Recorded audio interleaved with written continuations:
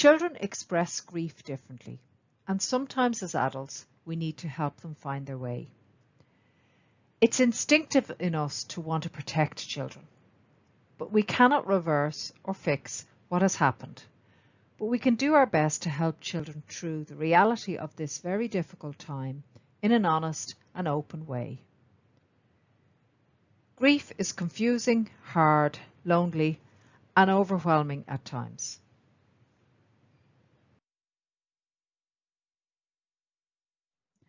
Children express grief differently. Sometimes we call it puddle jumping or puddle grief. They tend not to be sad all the time, but actually they'll tend to dip in and out of their grief. They get diverted by playing with their friends or doing routine things like school. They will feel the loss over time and in different ways as they grow and learn to understand the real meaning of death.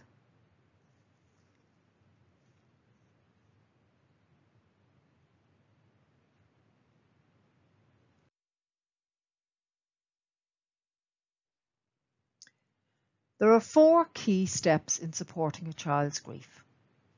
Number 1, talk to them. Tell them the truth. Have open, honest conversations using language that is clear and that they can understand for their age. So for very young children, you break it down into simple steps, and as they get older, you expand and give them more information. Acknowledge their feelings and encourage them to ask questions to help them understand and cope with the emotions that they're feeling. Explain things in a way that they understand, no matter how young they are. Reassure them and be prepared to repeat the information until they really can get their head around it.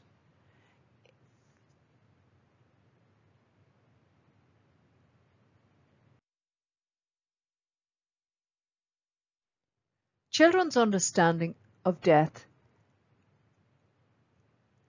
changes depending on their age and their developmental stage. So for very young children and babies, they don't understand the concept of death, but they will feel the absence of the familiar person. They can sense that something has changed, but they operate very much in the present, especially once the routine is maintained. They may show some clinginess and distress, and maybe some withdrawal or outbursts and crying and angry tears.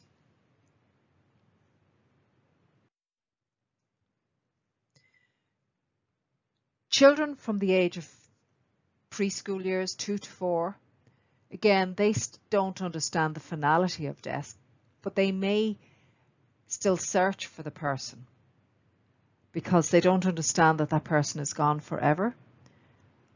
And they might start showing signs of regression or irritability, and sometimes these can be really intense.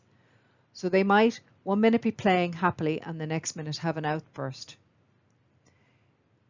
In time, they'll establish another relationship, and as adults, we need to respond with a lot of care and comfort and reassurance. As the child gets older and they move into the primary school years, they're learning language, gaining autonomy to explore the world. They can ask very concrete and challenging questions at this stage. And they want simple and clear answers that aren't going to confuse them. They may blame themselves in some way for the death, because in their world at that age, they live in the magical thinking phase. So that's why it's important to be really concrete in the information you give. They may regress, have nightmares, or play violent games to try and express some of their feelings, because they often don't have the words to express their emotions. But you can learn a lot about how they feel and think from observing their play. And getting them to draw and to express themselves through creative forms can be really helpful at this age. Then as the child matures into the later part of primary school, and before they make the progression to secondary school, they're usually starting to understand the meaning of death. They understand that it's universal, it happens to all living things, and that when somebody dies, they cannot come back. Whereas prior to this age, they often wish and hope and believe that the person can still come back. Again, they're in a more concrete place in their thinking, so the more concrete and clear and concise information you give them, that will cause less confusion. Their reality has been shaken by understanding that somebody close to them can die, and they often worry that somebody else close to them will die as well. So therefore, that need for reassurance and support is really important here. Often their sleeping or eating patterns will be disturbed. They might want to withdraw from normal activities at this age. But again, all of these things can be addressed with lots of support, reassurance, and acknowledgement that their feelings are valid and normal for what they've experienced. When the young person moves into adolescence, their grief reaction will depend very much on their personality, the age they're at within the adolescent cycle, and the developmental level. Sometimes they don't show visible reactions at all, and they'll mask it sometimes at this age with things like rebellion, moody, negative, antisocial behaviour. They might want to try and numb out the pain, with things like drink or drugs, or try and find meaning because they feel so powerless. It's a very uncertain time at this age, and they're really trying to struggle with what the future holds. So looking for support from their peers is usually very important at this age. Often teenagers don't want to talk about their feelings, but letting them know that you're there for them and that they can talk to you at any stage, and giving them that sort of one good adult to turn to is very important. So children grieve in a very personal, individual and unique way. They express their grief differently, dipping in and out of their feelings and emotions. They understand loss in different ways as they grow. When they're very young, the concept is too hard to get their head around. As they get older, they understand it more. They learn to express their emotions from watching their family and from within their family. And play is a great outlet for their grief. It gives them a break from the sadness that they don't want to carry all the time. So the things that help are human compassion, warmth and connection. Helping them and preparing them for things that they might see and experience around the time of a death and after the death. When they see adults modelling good, healthy coping, that helps them because they'll learn from watching how the adults cope. When they're given space to experience and express their own grief in their own way, that's very important. And the words to help clarify, empower and encourage them to open up and talk to somebody about their emotions, and to help them understand what's normal at this time when they're grieving. And connecting with their peers around the experience can be very important. And traditionally in Ireland, around the time of funerals, children meet up with cousins, the older cousins look out for the younger cousins.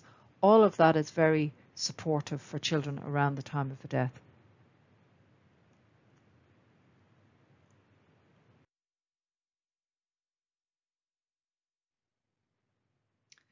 So things to do. Acknowledge that the loss is important and that it matters. Listen to their thoughts, feelings and opinions. Let them know it's fine to ask questions. Give them age-appropriate information. As much as possible, try and maintain day-to-day routines. If things have changed, include the child in the decision and explain the changes and reassure them. Make sure they need to know it's okay not to be sad all the time. That they can go out and have fun with their friends, and that's okay. Give them time to show their feelings, even their anger, which can be a really deep expression of how unfair the whole situation is. Let them talk about their relationship with the person who died and help them continue the bonds with their loved one. As the child matures, they'll need new explanations, which can involve revisiting the grief. When they've been explained everything when the death happened, maybe when they're 3 or 4, when they're 8 or 9, you might have to have a whole new conversation with them because they'll be ready to hear it differently and understand it differently at that age. They need to know that they are not to blame and that anything they did or thought did not cause the death. It's normal for very young children to think that they were to blame for what has happened. They don't understand and they still live in that magical thinking world. Reassure them that they are loved and that they will be cared for no matter how difficult the grief is for the family. With good support, most children will not need professional help.